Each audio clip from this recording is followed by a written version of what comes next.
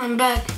So if any of you have been around my channel in the last couple of days, you probably realised it wasn't my channel you were seeing. A hacker gained access to my YouTube account and was using it to promote Bored Ape NFT scams to my audience through a live stream they pumped up with fake views. Luckily, my account was taken down before they could do any major damage, and I had to start the process of recovering a terminated YouTube channel. That was the hard part. See, the basic one-size-fits-all model that Google uses for account recovery is terrible. If you're trying to use it for anything other than a forgotten password, don't bother. After hours of going through multiple avenues to recover my account through Google, I decided to reach out to Team YouTube on Twitter for some actual human help on the issue, since I don't think the algorithm for account recovery at Google had all the facts straight. To their credit, I got a very quick response with a clear path towards getting my channel back, so shout out to the Team YouTube Twitter account. I know they deal with a lot of requests every day and somehow get back to people pretty quickly, far better than using official Google means of recovery for me. And well, long story short, they basically asked me to prove ownership of the account, which was easy since, newsflash, a Smite channel doesn't randomly start streaming apes to 10 times the amount of people I would normally get on a stream. The fake stream was taken down and my account was terminated within like an hour of it going up, so hopefully it didn't actually get anyone. Make sure you're always using secure passwords, running antivirus, don't click on Among Us level sus links from people you don't trust, all that jazz.